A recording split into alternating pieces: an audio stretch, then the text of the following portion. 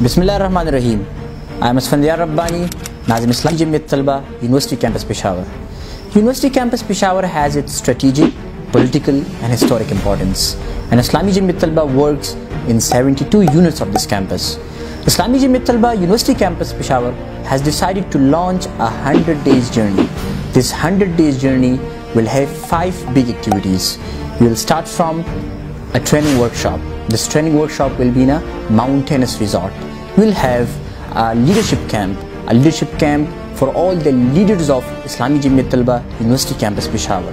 It will be totally activity and exercise based. After these 2 activities, we will have a campus membership campaign. This campus membership campaign is estimated to gather 30,000 boys and girls inside campus.